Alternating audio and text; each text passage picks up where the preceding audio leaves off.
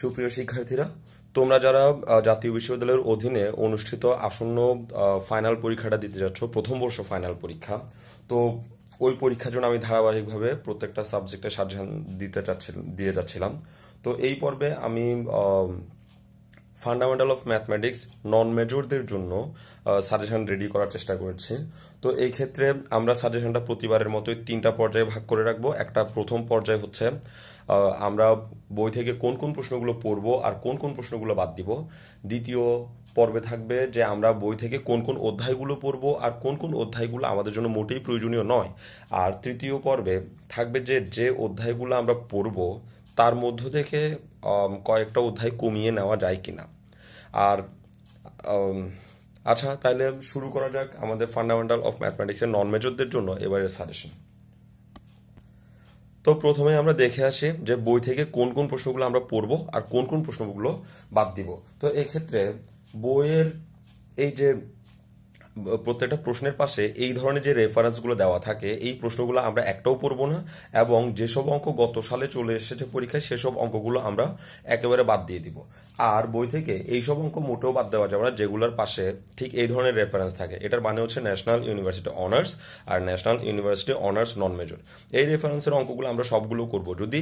যদি রেফারেন্সের সালটা অনেক পুরনো হয় তাও আমরা এই দুইটা রেফারেন্সের অঙ্কগুলো মোটেই বাদ দেওয়ার চেষ্টা করব না। তো এবার আমরা দেখব যে বই থেকে কোন কোন অধ্যায়গুলা আমাদের জন্য প্রয়োজনীয় এবং কোন কোন অধ্যায়গুলা বাদ দিলেও আমরা ভালো রেজাল্ট করতে পারবো। তো বই থেকে যেসব অধ্যায়গুলো আমার কাছে খুবই গুরুত্বপূর্ণ মনে হয়েছে তা আমি একটা জায়গায় নিয়ে এসেছি। তো যেসব অধ্যায়গুলো গুরুত্বপূর্ণ সেগুলো হচ্ছে অধ্যায় 1 বাস্তব সংখ্যা, অধ্যায় 3 জটিল সংখ্যা, অধ্যায় 4 ডিময় ভরের উপপাদ্য, অধ্যায় 5 সমীকরণ তত্ত্ব, অধ্যায় 7 ম্যাট্রিক্স, অধ্যায় 8 একঘাত সমীকরণ জোট, অধ্যায় 12 আইগেনমান ও আইগেন ভেক্টর, অধ্যায় 15 সাধারণ দ্বিঘাত সমীকরণ, অধ্যায় 16 ত্রিমাত্রিক কার্তেশীয় স্থানাঙ্ক, অধ্যায় 20 ভেক্টর। তো এই অধ্যায়গুলোর কোনোটাই আমি মনে করি না যে বাদ দেওয়া প্রয়োজন, কারণ এগুলো সবগুলোর থেকেই প্রশ্ন আসবে এবং এইটুকু আমাদেরকে অবশ্যই পড়ে রাখতে হবে যদি আমরা 70% নাম্বার রাখতে চাই। এবার আমরা দেখব যে বই থেকে কোন কোন অধ্যায়গুলো আমাদেরকে একেবারে বাদ দেওয়া দরকার। তো এখানে যে অধ্যায়গুলো আমি লিখেছি এগুলো একটা থেকেও একটা অধ্যায় করার দরকার নেই। তো এখানে অধ্যায় 6 নির্ণায়ক, অধ্যায় 10-এ 3টা অধ্যায় আছে, আমরা একটাও করব না। অধ্যায় 11-তে 2টা পার্ট আছে, আমরা একটাও করব না। 13, 17, 18, 19 এগুলো একটা অধ্যায় আমরা করার চেষ্টা করব না। তো এইটুকু সাজেশন ফলো করলে আমার মনে হয় যে 70% নাম্বার রাখা সম্ভব। আর যদি আমরা এইটুকু অধ্যায় কভার আপ দেওয়ার পরে যদি হাতে সময় পাওয়া যায় তাহলে আমরা এই 3টে অধ্যায় করার চেষ্টা করব। একটা হচ্ছে মৌলিক অসমতা, তারপর হচ্ছে সমীকরণ জোটের সমাধানে ম্যাট্রিক্স ও নির্ণায়কের প্রয়োগ, আর হচ্ছে 14 যুগল সরলরেখা। তো এক্ষেত্রে মৌলিক অসমতা অধ্যায়টা অত্যন্ত গুরুত্বপূর্ণ, এটা থেকে প্রত্যেকবারই প্রশ্ন আসে, কিন্তু আমি এটা বাদ রেখেছি কারণ হচ্ছে এই অধ্যায়ের অঙ্কগুলোর প্রত্যেকটা প্রথম লাইনে ঝামেলা করে, প্রথম লাইন পারলে তারপর পারা যায়। তো এই ক্ষেত্রে এই ধরনের ঝামেলাপূর্ণ অঙ্ক পরীক্ষার আগে না করাটাই ভালো, যেজন্য আমি এদেরকে বাদ দিয়ে রেখেছি। আর এই যুগল সরলরেখা অধ্যায়টা এটাও অত্যন্ত ইম্পর্টেন্ট, কারণ এইখান থেকেও প্রতিবার কম বেশি 10 নম্বরের প্রশ্ন হতে পারে, প্রতিবারই হতে পারে। কিন্তু এই অধ্যায়টা অনেক বেশি কঠিন। তবে এই অধ্যায়টার প্রায় 6-7টা ক্লাস আমি আমার এই চ্যানেলে দিয়ে রেখেছি। যদি ওগুলা দেখে শিখে নেওয়া সম্ভব হয় তাহলে ওইটুকু ম্যাথ পরীক্ষার জন্য প্রিপারেশন নিয়ে রাখা যেতে পারে।